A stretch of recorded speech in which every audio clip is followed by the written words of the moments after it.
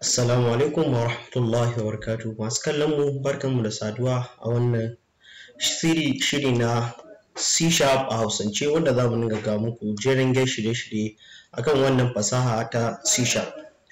Sunana Abdulrahman Sulaiman, ɗaya daga cikin babban mai kirkire-kirkire wato senior software programmer na Skyline University, kuma ɗaya daga cikin masu kamfanin Halal Delivery mai amfani da fasahar .NET sama da shekara 5, wato ni .NET guy ne. Ina rubuce-rubuce wani lokaci a www.abansulaiman.me. Ga masu Twitter za su iya bina a amansulaiman92 ko kuma facebook.com/amanmicrosoft. Zan fara da tambaya, wato menene fasahar kirkire-kirkire wato manhajar na'ura da ake kira da suna software development. Shi wannan shiri muna so ne mu yi abun tun daga farko, wato mu faro shi tun daga tushe na me ake nufi da ita kanta harkar software development, wato fasahar kirkire-kirkiren manhajar na'ura mai kwakwalwa.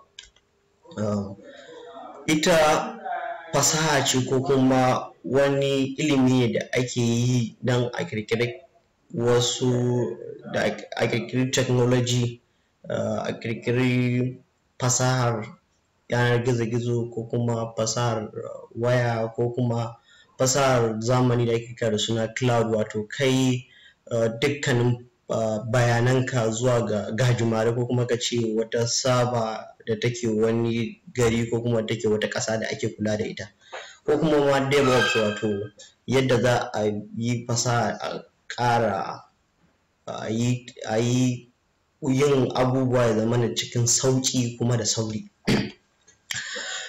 Ita fasahohin nan da muka ji gaba ɗaya ana amfani da wani yare da ita kwamfuta take iya fahimta domin ta yi abin da aka ce ta yi a lokacin da aka so ta yi.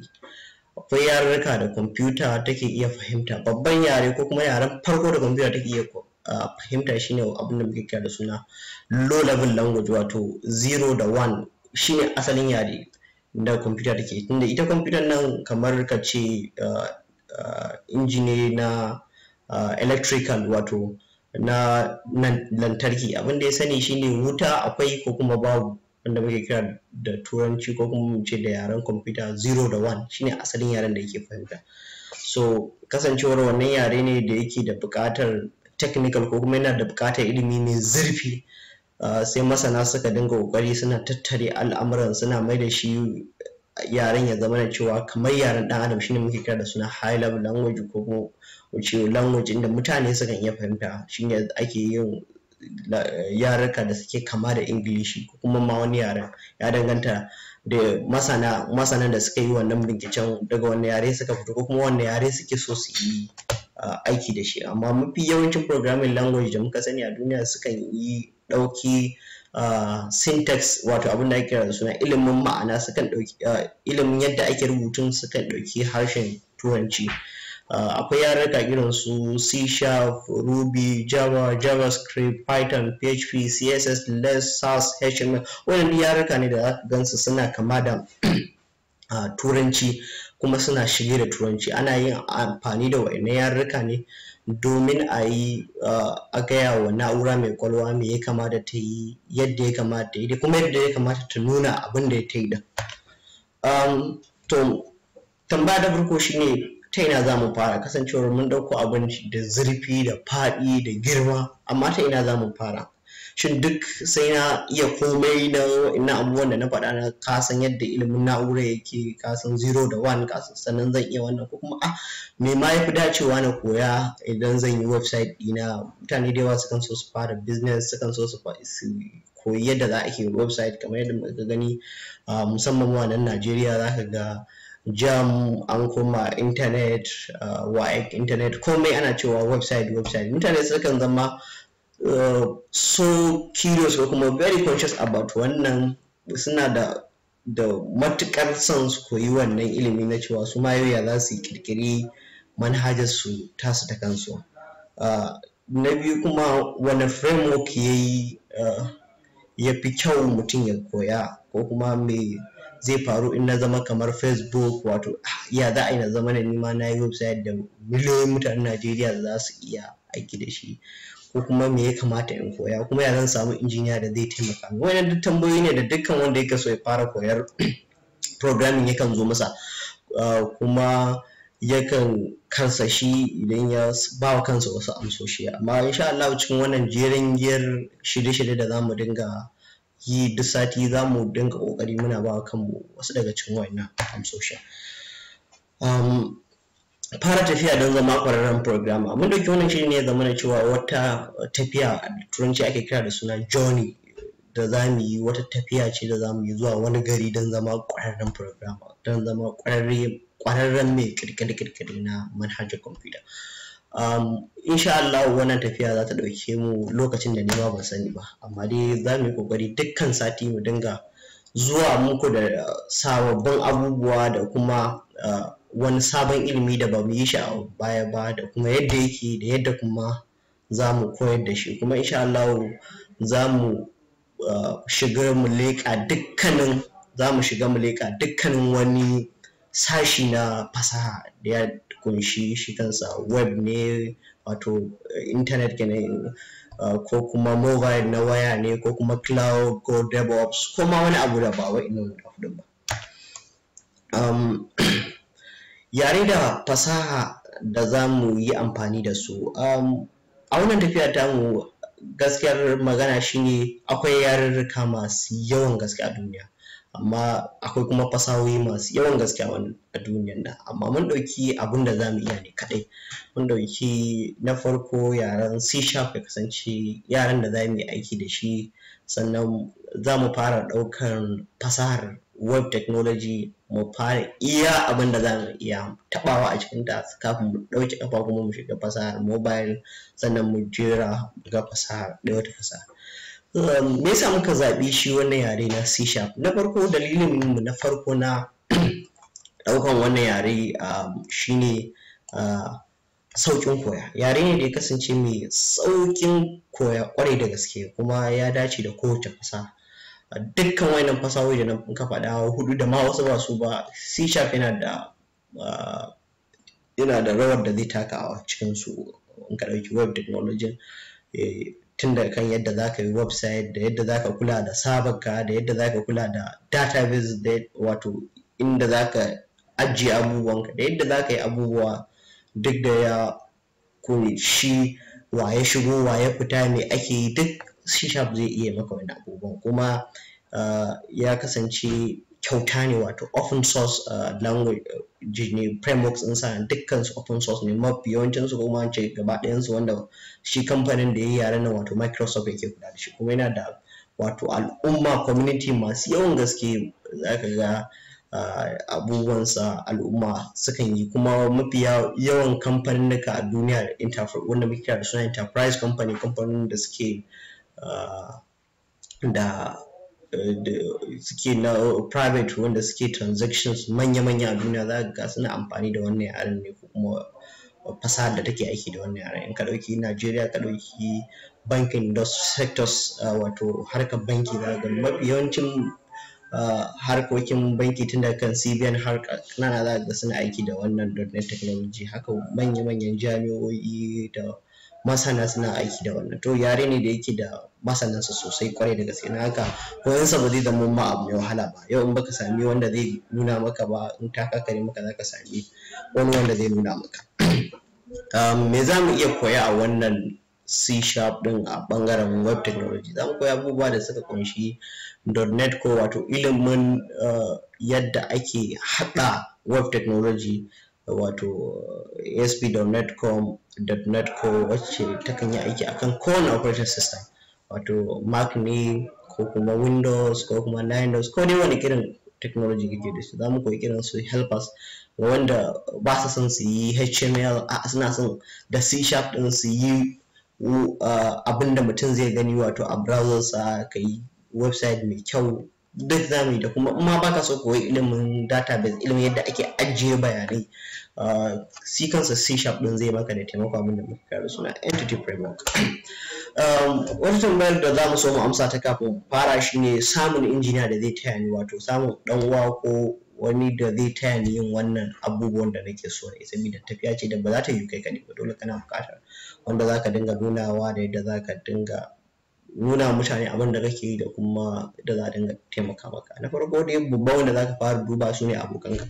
Shin akwai abokai na akwai masu aiki da technology, akwai wanda suke da irin wannan technology, ko kuma ka dinga ƙoƙarin zuwa tarurruka na developers na masana kamar su GDG, kamar irin su Startup Kano, DI Hubs da sauransu. Wayannan duk gurare ne da za ka samu masana da za su dinga nusar da kai wa'innan abubuwan kwarai da gaske.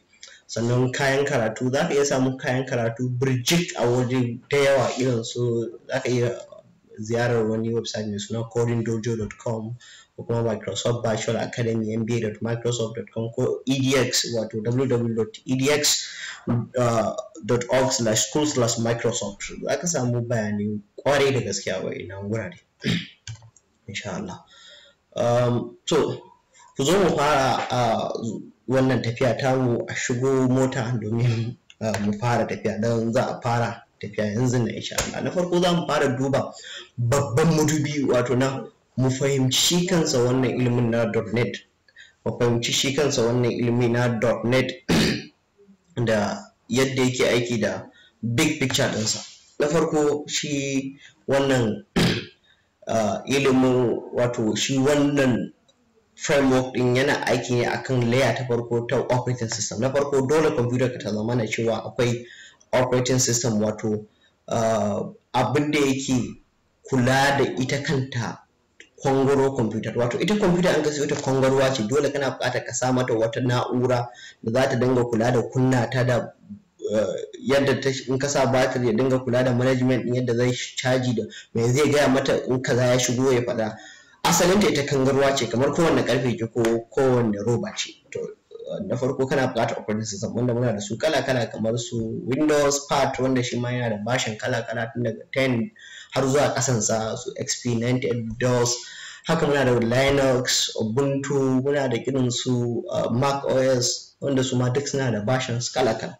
So na farko kana buƙatar layer operating system, sannan ka samu common infrastructure layer wacce ta kunshi compiler da language da runtime component.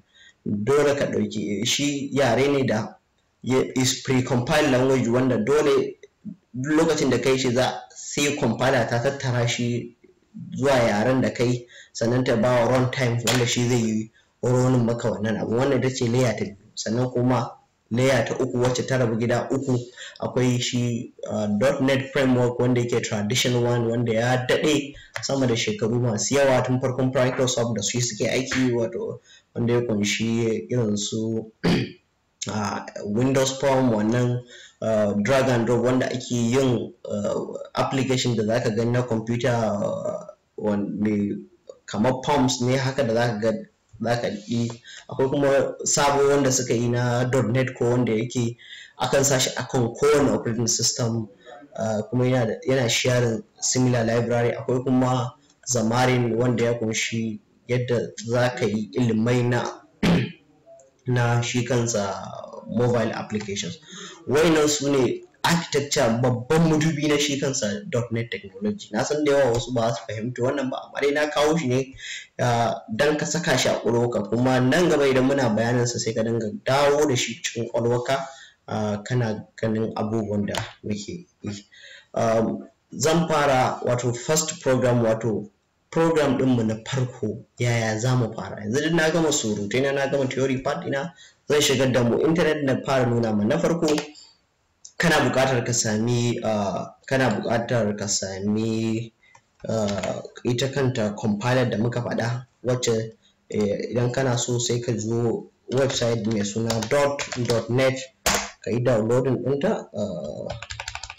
Za ka shigo nan .net ga website ɗin .net.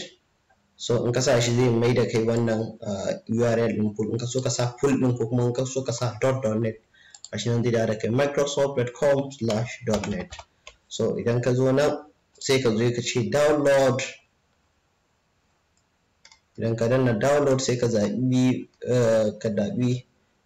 .net core wanda yake kowane operating system za ka yi aiki da shi ba za mu ɗauki ɗayan mu ɗauki wannan .NET Core. Sai ka je download, zai fara maka downloading insha. Thanks for downloading. Yanzu kai ma ya gama download kamar yadda za ku gani a nan ya gama downloading gashi nan .NET SDK 2.1.0 don sai kai clicking. Idan kai clicking zai bude maka, dan jiraye shi minti kaɗan zai fara. Duk da yake ni dai kam na ma yi installing a computer ta, a nan akwai, so gashi na yana nuna min cewa already na yi installing Microsoft.NET Core SDK 2.1.4, so I can uninstall or repair. To ni kam na yi, to amma dai na yi download. So yanzu step na biyu shine ya zan tabbatar cewa lafiya lau na yi installing din wannan abun. Sai ka zo ka danna Windows command, can you see it? Ka danna nan gurin Windows, in ka danna shi sai na nemo inda command yake, I can write command prompt. Okay, zai bude mun yanzu nan gashi nan command prompt.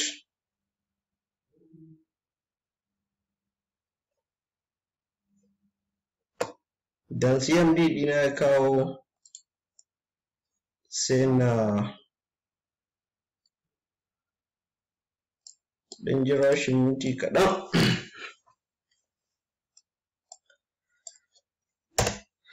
Sai ka rubuta wire.net. Can you see this? Za ku ga haka wire.net. Ka danna enter, zai gaya maka yawwa gashi ya ce mun ya gano inda .net yake, yana cikin files .net/.net.exe. My .net is successfully installed. I can cross check mana version nake aiki da shi da na rubuta .net --version. I can see the version din da nake aiki da shi. Ina aiki da 2.1.4. Masha Allah. As of kamar daidai yanzu dai a wannan lokaci da nake daukan bidiyon nan, wato 31 ga watan January, wannan shine latest version na .NET Core. So we are running latest on my computer. Abu na biyu shine in samu wato editor, text editor, any text editor, wato abinda zan dinga rubuta code dina, because bana so na buɗe Microsoft Word na yi writing din code din zai zama na, so the code will be very ugly. So ina son samu at least dai wanda masana sukan aiki da ita, kuma abu ne mai sauki kuma mai arha kuma kyauta. Akwai wato Bidiyo Studio Code da su Microsoft suka yi, wacce take is free and very take kyauta ce, kuma tana da sauri, kuma tana supporting duk wani technology na .NET. So idan ka je bidiostudio.com ka danna enter, za ka gani, sai ka danna download, sai ka clicking din, sai ka zaɓi Bidiyo Studio Code. So gashi nan sai ka zo nan sai ka zaɓi download for Windows, Bidiyo Studio Code, sai ka ce download for Windows. So nan za ka fara downloading, zai shigo ya fara download. Ta ma kamar waccan actually na yi install, na saka ta gaskiya a computer ta, wanda za ku ga icon ɗinta akan desktop, ga ta nan Bidiyo Studio Code. To sai wanda running ɗinta ne, opening ɗinta. Madda haka dai gashi nan ina ƙara downloading ɗinta. So ga ta nan tana downloading, 1 second remain. Okay, alhamdulillah ta gama downloading. So ni dai ina da ita already, so in baka da ita sai ka danna, sai ka clicking ga ta nan 46 MB, sai ka danna, sai ka fara. So ni na riga na yi installing. To ga ta nan ma na kunna ta, na buɗe ta kamar yadda za ka gani. Yanzu abin da ya rage, na riga na saka abubuwa nawa na saka. Na farko na saka .NET SDK wato kullumar dukkan take tattara dukkanin bayanai na .NET. wannan shi ilimi da zabi wanda ya kunshi wannan yaren namu na C#. abu na biyu kuma na saka BS ko kuma in ce Visual Studio Code a computer ta. wa'annan su ne abubuwa biyu kacal da nake bukata ka saka a computer ka. Make sure wannan ka je ka ziyarci www.bidiyo.studio.com kamar yadda zaka gani a nan, kamar yadda na zo nan na saka ta gashi na bidiyo.studio.com. sai kuma na biyu ka tabbata ka je ka ziyarci microsoft.com/net in ya maka yawa ma ka rubuta .net zai bude .net. Microsoft na san sun kashe kuɗi don su samar da wannan abu ne mai sauki da haddacewa .net yawa. So wannan su ne kaɗai abubuwa da nake bukata ka saka. So yanzu lokaci yayi na mu fara zama programmers. Ka kusa ka zama programmer. Yau za ka rubuta software ka ta farko da C# insha Allah. Abinda za ka yi shine za ka je ka bude Windows Explorer ɗinka ka danna ta gata nan. Ina aiki da Windows 10, Windows 7 kake tana nan, Windows 8 ne ma Windows Explorer tana nan. So in ka bude ta ka je dukkan inda kake so ka ajiye files ɗinka, kamar ni na zaɓi a documents nake so na sa su. Za ka danna gashi nan ka danna new folder, za ta kawo maka suna sai ka sa C# ko kuma ba in sa Hausa zalla sai in danna enter. na sa Hausa zalla ne saboda wannan lokaci ne namu na Hausawa yawwa. So Hausa zalla tam sai ka shiga ciki. To nan nake so da folder, wato wannan makunsa babu komai a cikin ta, wato empty. So anan nake so na saka dukkanin code ɗin da zan rubuta a yau 30 ga watan January 2018. Code ɗin da zan yi ta farko, wato zan fara yin yare na da zan gaya wa computer abin da za ta yi. To sai in zo in buɗe Bidiyo Studio Code ina sai in rubuta mata in ce open folder. Idan na ce open folder gashi nan ka danna open folder, za ta buɗe maka sai ka zaɓi folder da kake so ka buɗe. Nan na zaɓi documents, ga ta na Hausa zalla, sai in zo in ce select folder.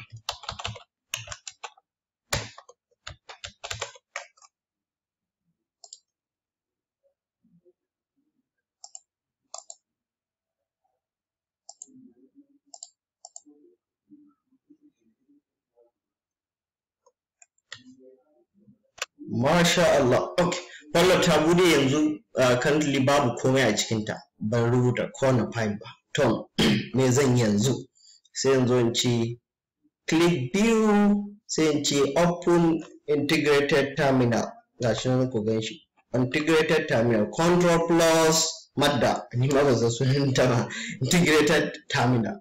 Okay, so idan ya bude, ni danna biyu nake, ga biyu na in ka danna ka zo nan ka danna biyu sai ka ce integrated terminal, zai kawo maka integrated terminal. So gashi nan ya kawo mu daidai yake da in ce open cmd a wannan location ɗina na Hausa zalla. Gashi nan zaka ga ya bude mun sai command prompt, gashi nan see users among document Hausa zalla.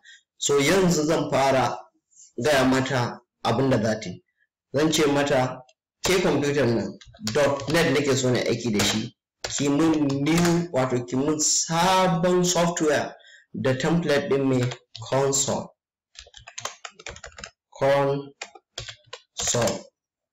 Wannan command din da na ce .net new console, wato wani umarni ne da ake yi da shi, da ake ba wa computer idan ka saka wannan makunsar ta .net, wannan makunsar, wato da creating maka sabon project mai template din console, wato console means cmd, wanda wannan bakin windon da zaka gani ka sassaka bayanai.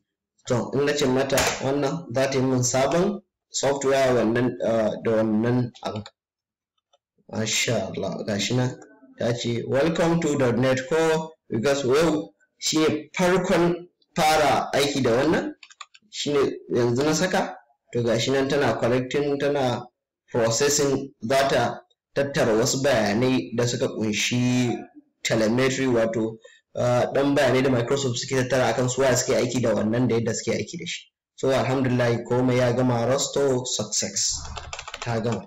Yawwa zan zo ga gashi ta min creating abubuwa guda uku. Na farko program.cs, wato C#, za ga tambarin C# akai, C# program file, sannan kuma CS project, wato project template na C#. So zan bude program.cs in dan mana bayani kaɗan.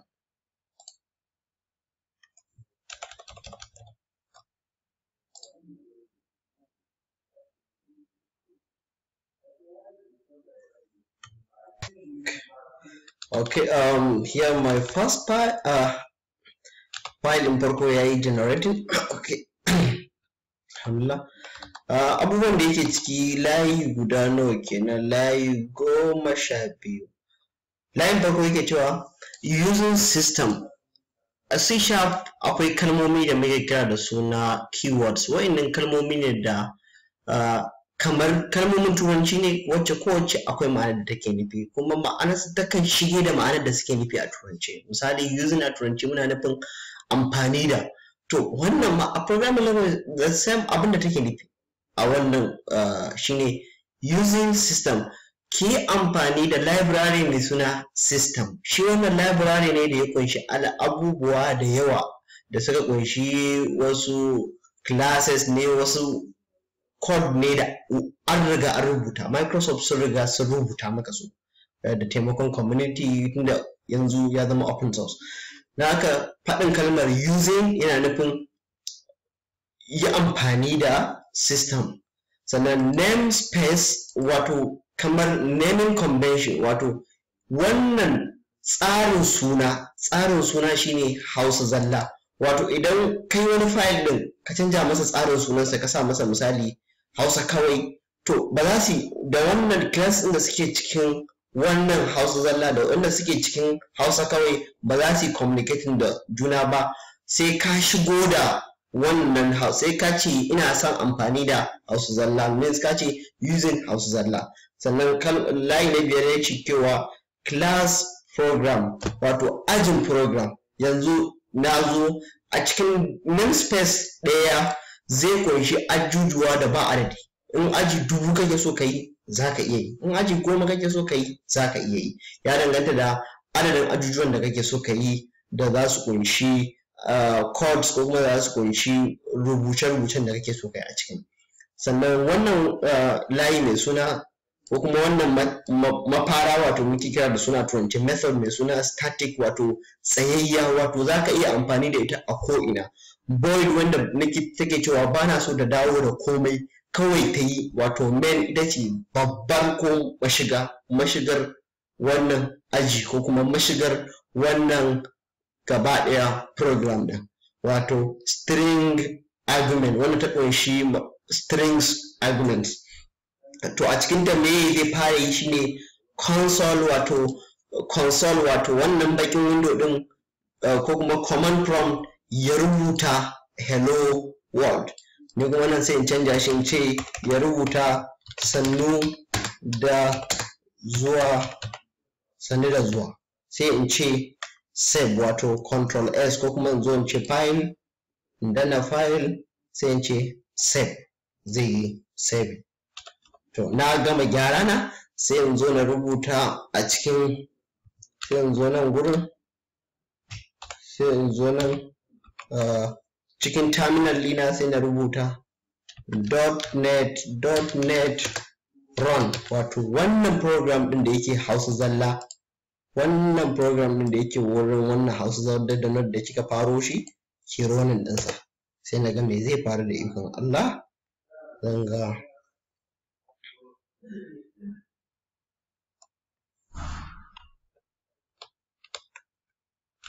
zanga abin da zai faru cikin 'yan daƙiƙanni. Akwai abubuwa biyu da mutum ya kamata ya sani wanda yawancin wasu masu .NET suna faɗa suka kasa fahimta, musamman ɓarin Java, wasu wanda suke yin wani programming language suke faɗa wanda zaka ji wasu na cewa kamar .NET ba shi da sauri, amma abin da yake akwai shine idan ka rubuta .NET run abubuwa guda 4 ne suke faruwa ko kuma guda 2. Na farko sai ta yi running ɗin command da ake kira da suna .NET restore, .NET build and .NET execute. Ko gane saboda shi C# file sai compiler ta yi compiling don sa shine .NET build, kafin ta building ma sai ta yi restoring, wato shi na yi aiki da wani library da ni ban da shi a internet nake ne ɗauko shi, sannan in babu sai kuma ta zo ce, ko kuma in da akwai ta je ta gama ɗaukowa ta yi restoring sai kuma ta yi .NET build. In yayi building kuma sai ta zo ta ce .NET execute, wato to yanzu run the file. Amma wani idan kai building kai komai kananan .NET execute zaka ga saurin da zai yi ba ɗaya bane ba mu dan gwada muku ko gani anan. Yanzu idan na ce .NET build zai yi building, so in ya je building zai generating din file din da ya gama, kaga yayi restoring in some seconds. So idan ya gama zai bani messaging cewa ya gama, so gashi nan ya gama, babu warning babu komai. To abin da ya faru shine zai je generating din files din a jikin wannan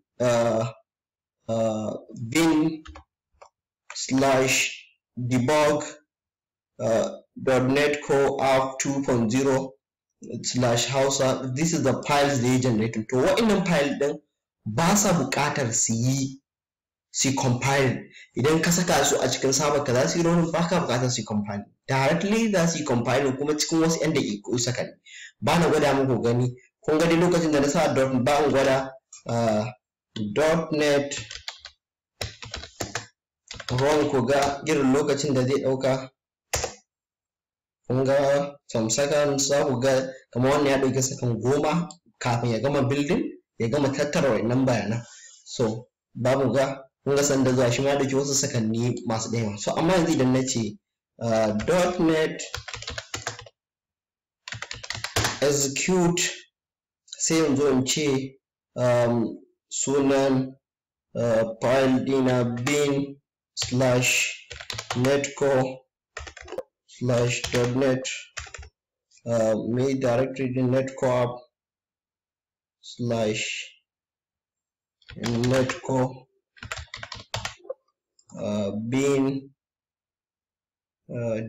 bin debug, okay, bin debug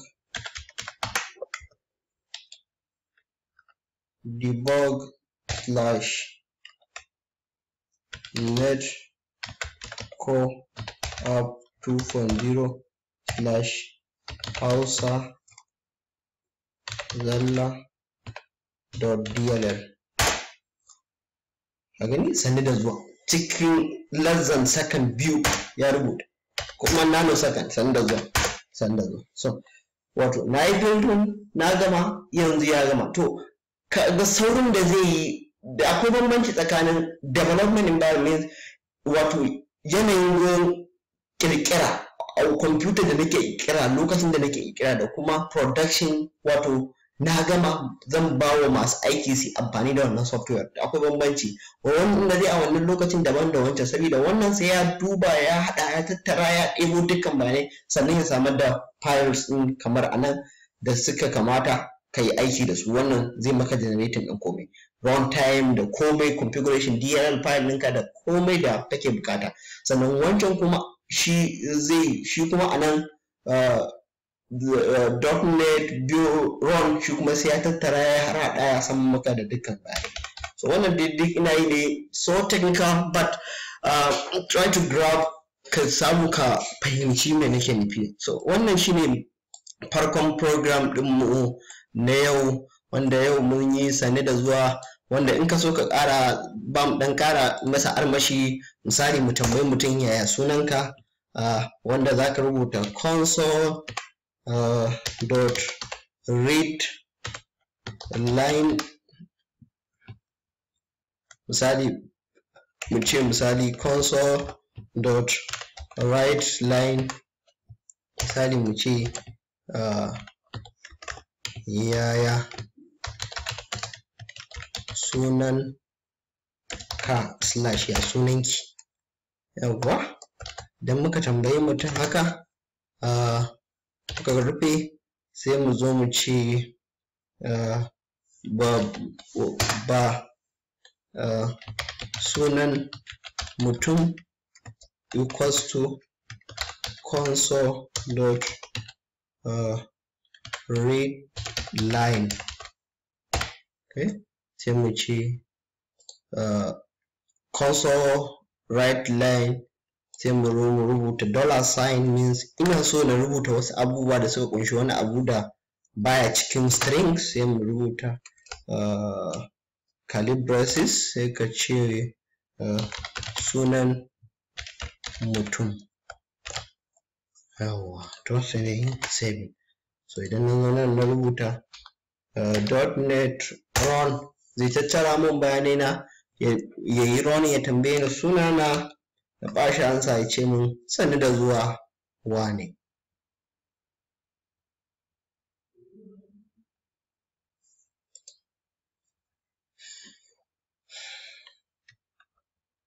Yana tattara bayanan da duk ya kamata ya zo cikin 'yan daƙiƙai, wanda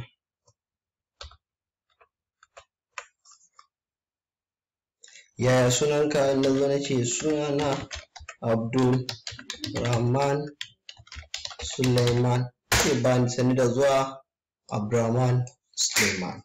Alhamdulillah, thank you, sannan ku na gode da wannan kallon bidiyo da kuka yi. Ni ne Abdulrahman Sulaiman, na gode.